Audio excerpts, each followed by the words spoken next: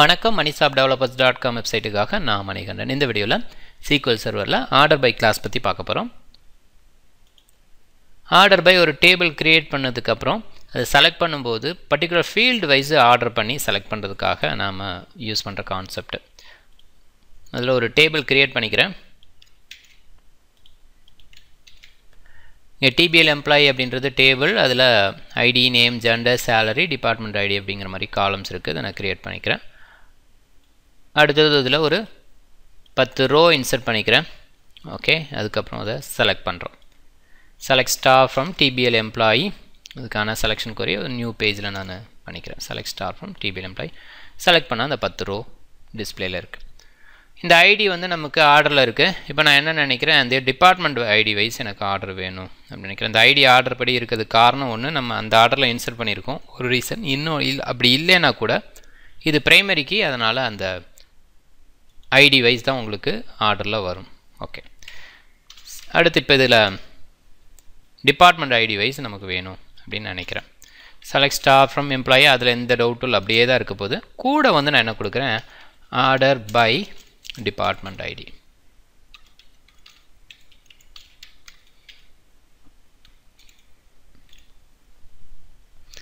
இப்போ பார்த்தா ஐடி ஆர்டரில் இல்லை, but department IT first number 1 department எல்லாம் வந்துருச்சு. அடுத்து நம்பர் 2, அடுத்து நம்பர் 3, அடுத்து நம்பர் 4 அப்படிங்கிற மாதிரி ஆர்டர் பண்ணி வந்திருக்கு. ஓகே, இது அப்படியே தலைகீழாக வரணும். ஸோ ஃபஸ்ட்டு வந்து நம்பர் 4, அப்புறம் நம்பர் 3, 2, 1 அப்படிங்கிற மாதிரி வரணும் அப்படின்னு நினச்சா ரொம்ப சிம்பிள். அதே தான் லாஸ்ட்டாக டிசெண்டிங் அப்படின்னு சொல்லி கொடுக்குற மாதிரி இருக்கும், டிஎஸ்சி. ரைட், இப்போ டிசெண்டிங் ஆர்டர் இது ஓகே. இப்போ இதுக்கு அசெண்டிங் ஆர்டர் ஏஎஸ்சி, டிஃபால்ட்டாக உங்களுக்கு அசெண்டிங் ஆர்டரில் தான் வரும், இதில் எந்த டவுட்டும் இல்லை. சேம் ரிசல்ட்டு தான் இங்கே ஏஎஸ்சி அப்படின்னு சொல்லி கொடுத்தாலும் வரும். ஓகே, இப்போ நான் டிபார்ட்மெண்ட்டுக்கு அடுத்து நான் என்ன கொடுக்குறேன், சேலரி வைஸ் வரணும் அப்படின்னு நினைக்கிறேன். இப்போ பார்த்தீங்கன்னா இதில் ஓகே, இப்போ வந்து அந்த ஆர்டர் பாருங்கள், சேலரி வந்து 14, அப்புறம் 13 வருது, அப்புறம் 17 வருது, ஒரு ஆர்டராக இல்லை. ரைட், இப்போ நான் வந்து டிபார்ட்மெண்ட் வைஸ் ஃபஸ்ட்டு கொடுக்குறேன்.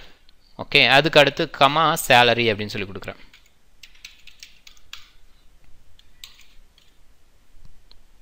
ரைட், இப்போ பார்த்தீங்கன்னா 13, 14, 15, 17 அப்படிங்கிற மாதிரி கரெக்டாக ஆர்டர் வருது ஃபஸ்ட்டு. இப்போ டிபார்ட்மெண்ட் வைஸ் ஃபஸ்ட்டு பார்க்கும், அதுக்கப்புறம் அந்த இதுக்குள்ளே உள்ள இன்னர் ஃபீல்டு அப்படி பார்க்கும். ஓகே, நீங்கள் குழம்பிக்கூடாது. என்னென்னா சேலரி பார்த்தீங்கன்னா 13 இருக்குது, அதுக்கப்புறம் இங்கே 12 இருக்கே அப்படின்ற மாதிரிலாம் இருக்கக்கூடாது. ஃபஸ்ட்டு டிபார்ட்மெண்ட்டை ஆர்டர் பண்ணிடும், அதுக்கப்புறம் சேலரி ஆர்டர் பண்ணும். Okay, one second department order, அதுக்கப்புறம் சேலரி ஆர்டர், அப்படி தான் இருக்கும். இப்போ சேலரி வந்து டிசெண்டிங்கில் வரணும், டிபார்ட்மெண்ட் ஐடி அசெண்டிங்கு, சேலரி வந்து டிசெண்டிங்கில் வரணும்னா பக்கத்தில் டிஎஸ்சி. இப்போ பார்த்தா சேலரி, இப்போ டிபார்ட்மெண்ட் ஃபஸ்ட்டு இதை மட்டும் அப்படி பாருங்கள், இந்த 4 டேட்டா மட்டும், 4 டேட்டாவில் டிபார்ட்மெண்ட் ஐடி. ஓகே, ஃபஸ்ட்டு வந்து சேலரி வந்து 17, 15, 14, 13 அப்படிங்கிற மாதிரி குறைஞ்சிட்டு வருது. ஓகே, அசெண்டிங்லேருந்து ஸோ அப்போ டிசெண்டிங்கில் வருது இந்த இதில் சேலரி மட்டும். ரைட், இதே பார்த்தீங்கன்னா நம்பர் 2க்கு மறுபடியும் ஹை சேலரி ஃபஸ்ட்டு வருது, அதுக்கப்புறம் தான் லோ சேலரி அப்படிங்கிற மாதிரி வருது. So department IT wise சொல்லிங்கன்னா ascending ஆர்டரில் இருக்குது, சேலரி அப்படின்னு சொல்லி பார்த்தீங்கன்னா டிசெண்டிங் ஆர்டரில் இருக்குது. இது எத்தனை காலம் வேணுமாலும் கமா போட்டு நீங்கள் எக்ஸ்டெண்ட் பண்ணி போயிட்டுருக்கலாம். ஸோ பட் இருக்கிறத வச்சு ரைட், நமக்கு தேவையான கான்செப்ட்டுக்கு நம்ம பண்ண முடியும். ரைட், இப்போ இன்னொரு டவுட் வரும் நமக்கு, இந்த வேர் கண்டிஷன் போடுவோமே. ஓகே, வேர் கண்டிஷன் இதெல்லாம் போட்டு ஃபில்டர் பண்ணி எடுக்கும்போது இந்த ஆர்டர் பை எங்கே போடுறது அப்படின்ற மாதிரி ஒரு டவுட் வரும். ரைட், இப்போ இங்கே கடைசியாக இங்கே போட்டு வேர் போட முடியுமா அப்படின்னு சொன்னால் கண்டிப்பாக முடியாது. நம்ம என்ன பண்ணணும், இந்த ஆர்டர் பைங்கிறது ஃபைனலாக வச்சுக்கிற மாதிரி தான் இருக்கணும் எந்த டைம்லேயும். வேர் இப்போ நான் வந்து சேலரி கிரேட்டர் தென் 15,000 அப்படின்னு கொடுக்குறேன்.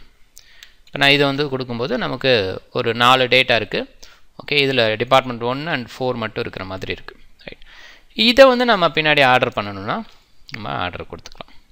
ரைட், முன்னாடி இருக்கிறப்ப நமக்கு எப்படி வந்துச்சு, 17, 15 அப்படின்ட்டு இருந்தது. ரைட், இப்போ இதில் ஆர்டர் பண்ணும்போது 17, 15 தான் வந்திருக்கு. ஸோ ஒரு வேளை இங்கே நான் அசெண்டிங் ஆர்டரில் கொடுக்கணுன்னா மாறி வரும். ரைட், ரொம்ப சிம்பிள். நான் வேறு விஷயம்லாம் சொல்ல வரல. இங்கே வந்து வேர் வந்து பின்னாடி போட்டுறக்கூடாது. ஸோ ஃபஸ்ட்டு இந்த கான்செப்டை செலக்ட் கான்செப்ட் இது எல்லாமே ஓகேங்களா. செலக்ட் கான்செப்ட் முடிஞ்சதுக்கப்புறம் ஆர்டர் பை கொடுக்குறதுனா கொடுத்துக்கலாம். ரைட், ரொம்ப சிம்பிள். ஆர்டர் பை, அதுக்கப்புறம் என்ன ஃபீல்டோ அந்த ஃபீல்டை கொடுக்க போகிறோம். அதுக்கப்புறம் டிசெண்டிங்னா டிஇஎஸ்சி, அசெண்டிங்னா ஏஎஸ்சி அப்படின்னு சொல்லி கொடுக்கலாம். 2 ஃபீல்டை வச்சு நம்ம பண்ணணும் அப்படின்னு சொன்னால் ஃபஸ்ட்டு எதுக்கு ப்ரையாரிட்டி கொடுக்கணும் அது முதல்ல கொடுத்துருங்க. கமா போட்டு செகண்ட் ப்ரையாரிட்டி கொடுத்துக்குவோம். இது அசெண்டிங்காக இருந்தால் இதுக்கு மென்ஷன் பண்ணிக்கலாம் ஏஎஸ்சி டிஇஎஸ்சி அப்படின்னு சொல்லிட்டு.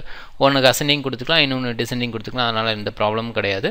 வேர் கண்டிஷன் கொடுக்கணும் அப்படின்னு சொன்னால் இந்த செலெக்ஷனுக்கும் ஆர்டர் பைக்கும் இடையில தான் கொடுக்கணும். ஆர்டர் பைக்கு அடுத்து நம்ம கொடுத்துடக்கூடாது. தொடர்ந்து வீடியோ பாருங்கள். வேறு ஏதாவது நோட்ஸ் டீட்டெயில் தெரிஞ்சுக்கணுன்னா moneyshopdevelopers.com வெப்சைட்டை பாருங்கள். மிக்க நன்றி.